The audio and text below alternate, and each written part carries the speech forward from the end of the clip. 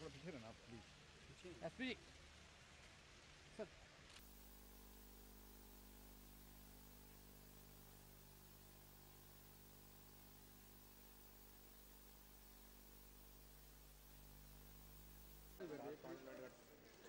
बैठ जाइए sir.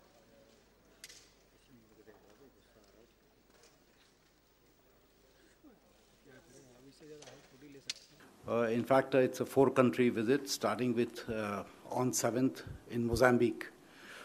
This, as you would have noticed, is actually the third segment of the high-level visits that were planned to Africa as a follow-up of IAFS.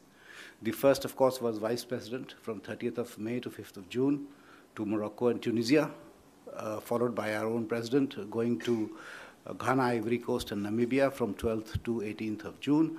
So in the first half of this year, this is the third segment, which covers 4 countries in 5 days.